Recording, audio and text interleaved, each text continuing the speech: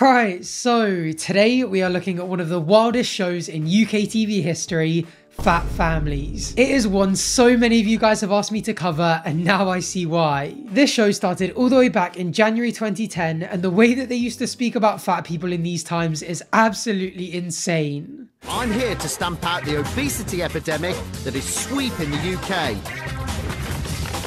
One massive family at a time.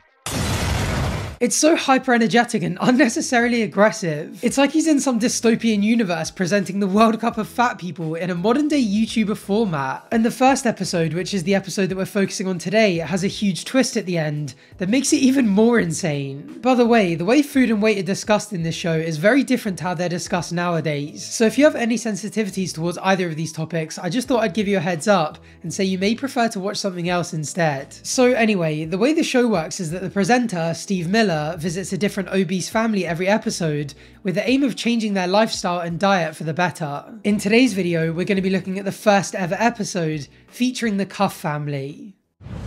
I'm in Telford, Shropshire, and I'm about to meet one of the fattest families I've met in my life. This trundling trio are grazing their way to an early grave. Watch out, massive fatties, the lard police are in town. Now, the whole family doesn't necessarily have to be fat, and in this case, the two kids, Ben and Jacob, aren't involved. Instead, we will closely be following the mum, Tarnya, who is 33 stone at 5'6", the dad, Mike, who is 24 stone at 5'7", and the grandmother, Anne, who is 22 stone, also at 5'6".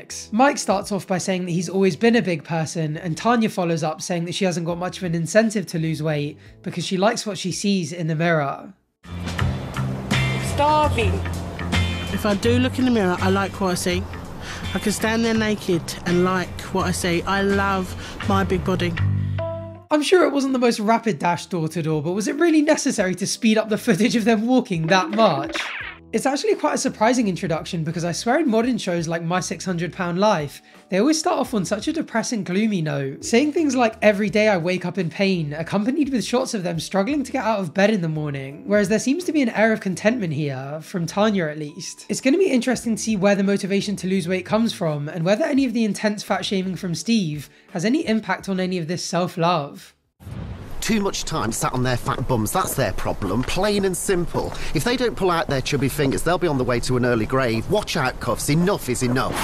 Even all the sound effects, zooms and transitions, this is genuinely like the most off-brand Mr. Beast video ever. It's savage as well. Steve is absolutely grilling this family and he hasn't even met them yet. The show got cancelled after 2 seasons, but I'm surprised the first episode survived after these first 2 minutes. Anyway, Steve goes around, introduces himself, and asks the family how they feel about their weight. Right, I like being fat. I've always said it, I love being fat. I like what I see in the mirror, but I'm not unrealistic.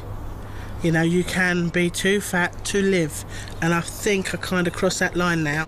So maybe her health and life are going to be the driving factors on this one. I know weight and health aren't directly proportional, but it's obviously well established that they're linked. So I wonder why she's only just now thinking that she's crossing that line at 33 stone. Still, accepting that something needs changing is an important first step, so kudos to her for that. And to add to the motivation of living a longer, healthier life, the family reveal that they're going on a trip to Florida in 10 weeks time. So with 2 weeks of chasing their kids around theme parks ahead of them, they want to lose as much weight as reasonably possible before they leave. Plus, there are some more minor bonuses to the weight loss that they foresee for themselves.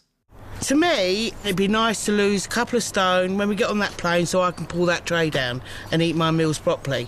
Nice, so she wants to lose weight so she can eat more food more comfortably on her flight. It might sound ridiculous, but it's not like once they lose weight they aren't going to be allowed to eat. So if this is another motivating goal for any of them, fair play. Anyway, one of the main reasons that Steve goes to meet these families in person is so that he can observe them on a regular day. He wants to see what they eat, how much they eat, and what, if any, exercise they do. So first up, he joins Mike and Tarnya on a trip to the supermarket. But before we get to see the absolutely mind-boggling contents of a standard shop for the family, a quick message from today's sponsor, HelloFresh. HelloFresh is a flexible subscription service. You pick a plan to match your lifestyle, get step-by-step recipes and all the fresh, pre-portioned ingredients you need delivered straight to your door, and then you just cook, eat, and enjoy it. I've actually had a HelloFresh subscription long before they even reached out, and I absolutely love it. Firstly, every week I get to choose from a wide range of delicious options, so my diet is healthier and much more varied and enjoyable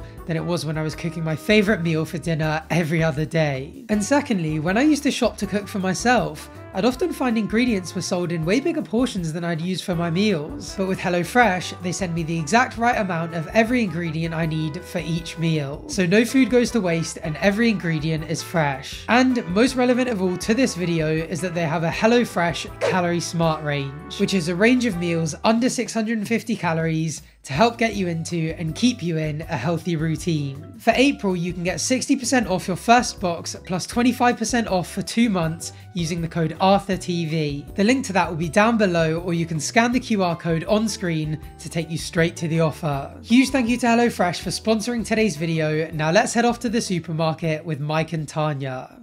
I have to go over here. I need these. Okay. I've got to. This particular aisle bit right there behind Michael is my problem.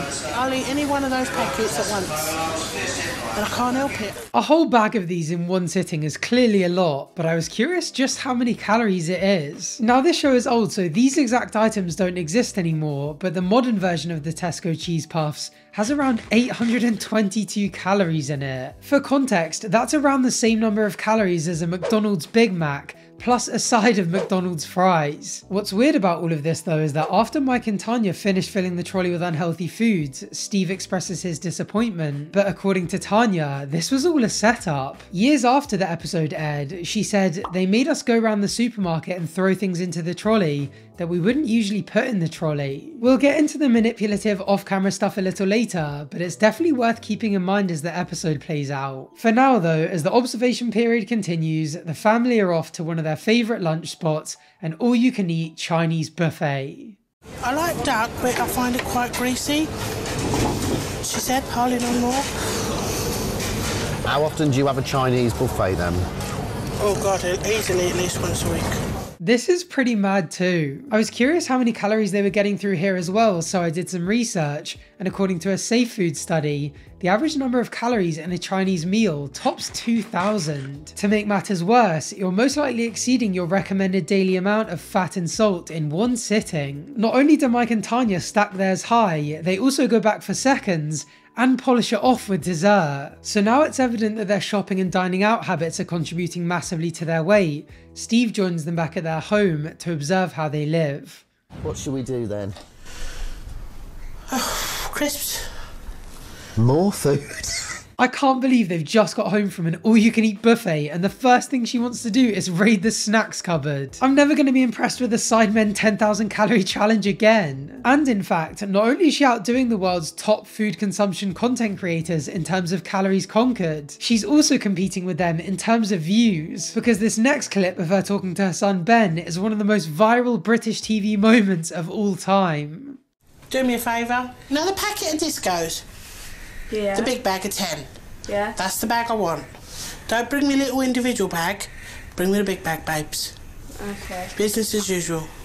Business as usual. Also, no wonder the kids are in good shape. They've been running around after their parents the whole time. They're literally their personal waiters and delivery men. I wasn't hugely surprised that she was whizzing around on a mobility scooter in the store, but the fact that she doesn't even get up to get her own snacks in her own home is shocking. I often find the whole 10,000 steps a day a little bit too much for me, but you've got to wonder if she even hits those numbers in a calendar year. This one. That's the very fellow. That's what we'll have. And that's where they'll stay before they're gone. What, you're going to eat all them? Normally, as a rule, yeah. As a rule. What rule is that? She makes it sound like she's a bodybuilder in bulking season or training for a competitive eating world championship. Again, I looked it up and this is 1,500 calories that she's hoovering up in an afternoon snack. And if you thought that was her done until dinner, you couldn't be more wrong. That 10-pack of Discos was just the starter. I didn't even know having a 3-course afternoon snack was a thing, but apparently for some people it is. Can you get me a pack of cakes, darling? Any type of cakes? Nanny wants a raspberry turnover. Mikey will have one too. I love how she decides what everyone else is eating too. Like, Mike and Anne didn't even say anything and she's ordered a round of cake for all of them. Watching this, you've got to wonder if her unhealthy eating habits are exacerbating the situation for everyone else. That said, you can't blame it all on Tarnya because not only are they independent adults more than capable of making their own decisions and saying no to her, but they also admit to having their own personal struggles with food. Tanya's mother Anne, for example, admits that she struggles with her mental health, and when she gets bored, she eats for comfort. She goes on to reveal that she's put on 3 stone in the last 10 weeks alone, an admission which isn't easy for her to come to terms with. I don't know, maybe it's like a death wish thing.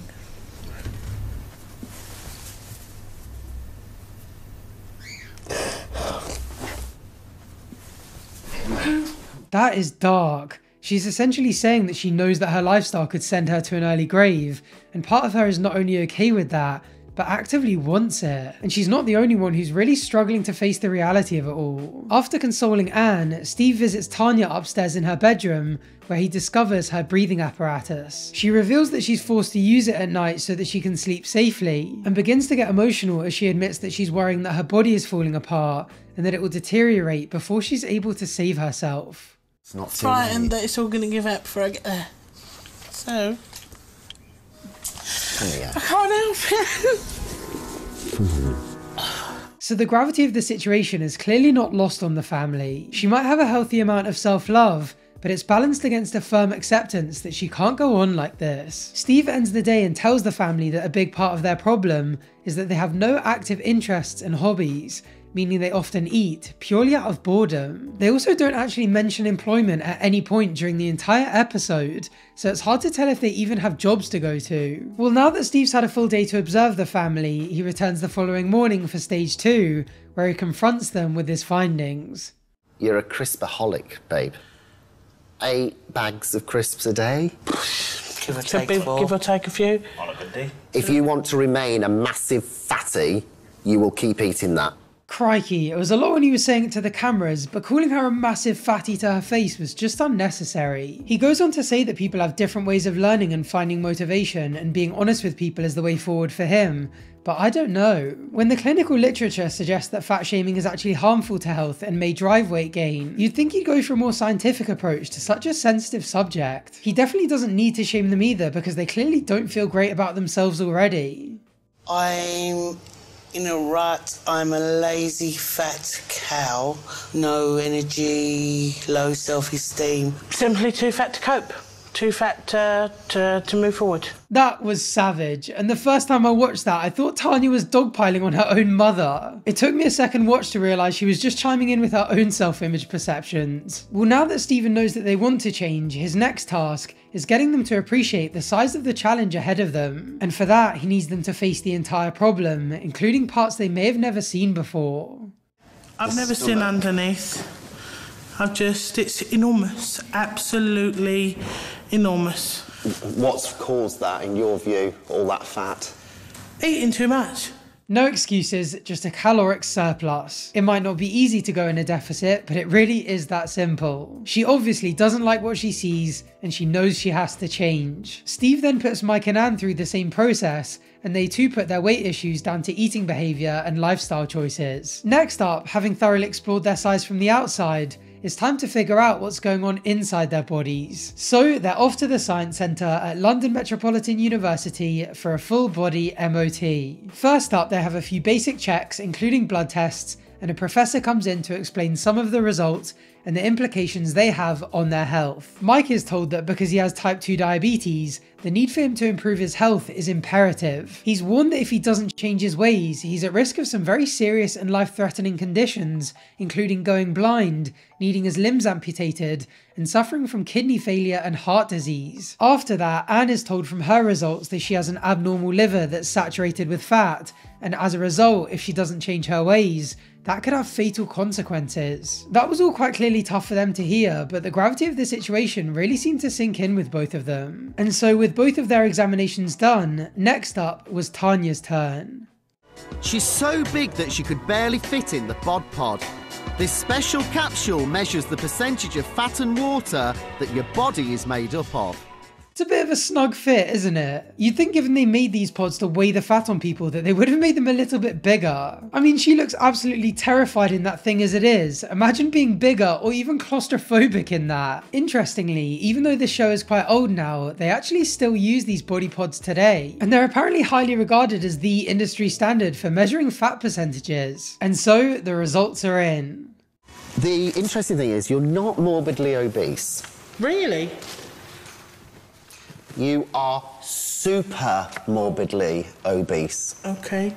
What is wrong with this guy? Why the need to give her a glimmer of hope, only to go on and crush the last shred of morale that she has left? I get that for a multitude of reasons he can't sugarcoat the fact, but making a spectacle out of her health issues like this is very questionable. And as she breaks down in tears, he doesn't hold back. 19 stones of you is fat. So considering she's 33 stone, that means 57% of her body weight is fat. That obviously poses a significant health risk, so the doctor comes in and explains that to her. Since this show aired, they've actually changed the system, so rather than being considered super morbidly obese, you'd now be categorized as falling into obesity class 3. On average, class 3 obesity reduces your life expectancy by 10 years. So with the knowledge that the need to change is gravely urgent, they begin the process. First, Steve wants to encourage the family to make healthier choices, so he arranges a party and sets up 2 tables of food. One table filled with unhealthy snacks like sweets, chocolates and fizzy drinks, and the other filled with healthy snacks like fruits, vegetables and nuts. So which side are you drawn to? I want to be on that side. This side, I want to be this side.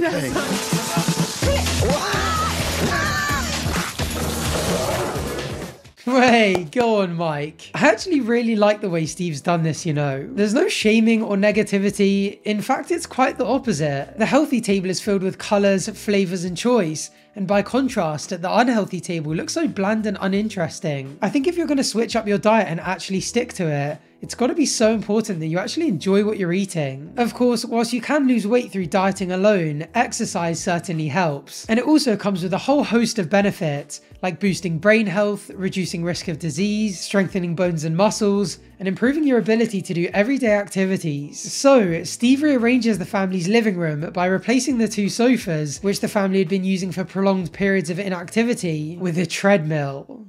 Get your big butt moving! I'm moving it, kids. I'm moving it. They're actually in such good spirits about it all. It's so nice to watch. And so, with their exercise and diet plans all laid out for them, Steve leaves them to it. Over the next couple of weeks, he's going to be tracking their every move with state-of-the-art tracking devices. And just so he doesn't miss anything, he's installed cameras inside their house. Whilst there's something a little bit excessive about all that to me, my hope is that it keeps the family on track. Well, anyway, 4 weeks pass and Steve video calls the family. However, despite them reassuring him that they've been keeping up their hard work, he isn't too convinced. The results at the moment are appalling. No, kiss my because I've worked my I'm on that because I'm not doing it. Well, that went well. She's evidently angry, but with all that beeping, it's hard to make out what exactly she was saying. I wonder if she's angry at Steve's attitude, which would be valid, if she's angry that she's been putting in hard work but not getting results, or if she's angry at the fact that what she's been doing isn't enough. Steve does admit that he was hard on Tarnya, but that he hopes that she'll channel that anger into motivation going forward. And just 1 week later, it's time for the moment of truth. 5 weeks ago, Tarnya weighed in at 33 stone, and now it's time for her to get back on the scales and see how much she's progressed. You now weigh 31 stones, 1 pound. Hey, yeah, nearly 2 stone, nearly 2 stone. Oh, you can see how much it means to her, and too right. She had around 19 stone of excess fat on her, and she shed around 10% of it already. And she's not the only one either. Mike and Anne have both lost 16 pounds each. This is, however, only the halfway mark. With all of them on track, they head off for another 5 weeks of their new life before returning for a makeover and a final weigh-in. And Tarnya is just absolutely delighted. I look slimmer.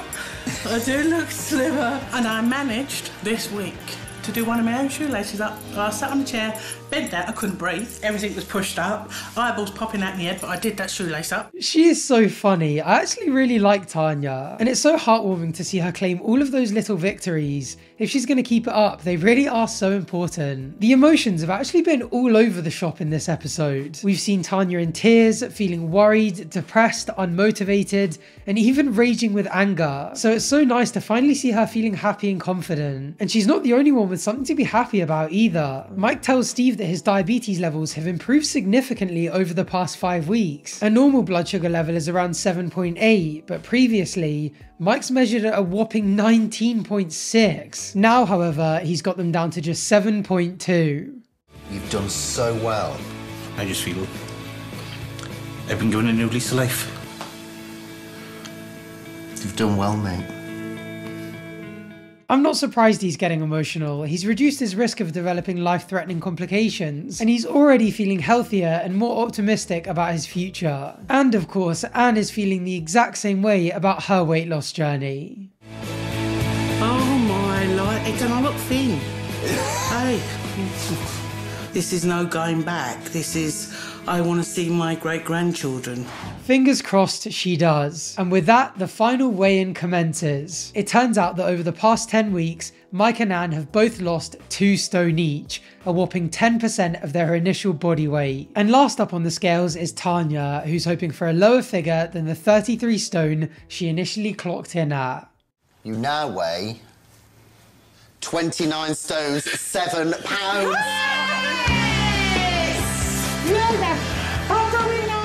And she's done it. All the changes she's made have resulted in a net loss of around 3.5 stone. Again, around 10% of her initial body weight. Understandably, she is absolutely over the moon with her results, just like Mike and Anne are. She's made herself proud, her family proud, and the icing on the low-calorie cake is that she's hit her initial weight loss target.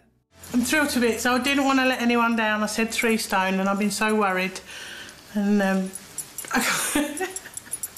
that's just really amazing. And there we go. The Cuff family have finished the process with a net loss of 7.5 stone. However, whilst the episode has a happy ending, the story doesn't. In fact, this is where the whole thing gets kind of dark. I went to find out how they're doing now and whether they've kept up with their healthy lifestyle, and I found something that really surprised me. It wasn't that they returned to their original sizes. In fact, the family are in better shape than ever according to the photos on social media, but it was what Tarnya had been writing on social media that was so surprising. Whilst her bio, fabulously awesome BBW old bird, BBW being an acronym for Big Beautiful Woman, seemed to show confidence in her smaller yet still somewhat large figure, her comments, replies and posts told a very different story. Under an Instagram comment reading, "I've just seen your episode. I hope you don't mind me saying, but you look amazing. You've done so well. I hope you and your family are all okay." Tarnya responded saying, "The program was made in 2009-2010,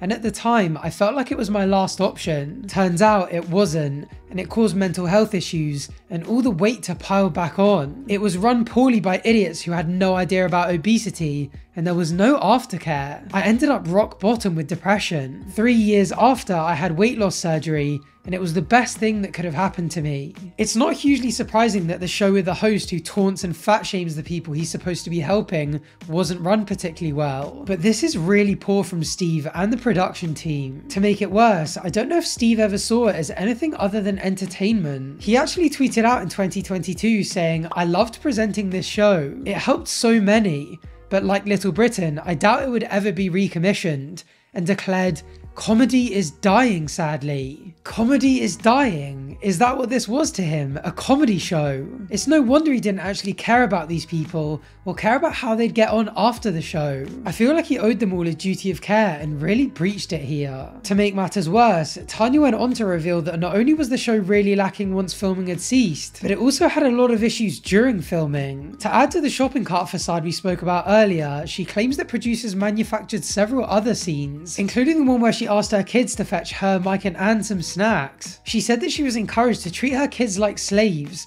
which is apparently not how she usually treats them. The pressure to do what they got you to do was quite horrific really, she said. I know it was wrong, but I felt like I had no other choice. When you're in a desperate place, you do things you think are going to help, but I knew it wasn't the right thing to do. I'm actually so disappointed that what should have been a happy ending was ruined by the grossly incompetent people running this whole thing. But thankfully, as well as being happier and healthy now, Tarnya says that despite the difficulties she's faced as a result of appearing on the show, she doesn't have any regrets. I don't wish I'd never done it, she said, because how do we learn from things otherwise? Profound words from someone who deserves all the happiness in the world. And thus concludes our captivating journey through the most viral story of one of the most bizarre reality shows in British TV history. I hope you had as much fun watching it as I did making it, and if so, please feel free to subscribe down below for more videos just like this one. Thank you for watching, and hopefully I'll see you on the next one.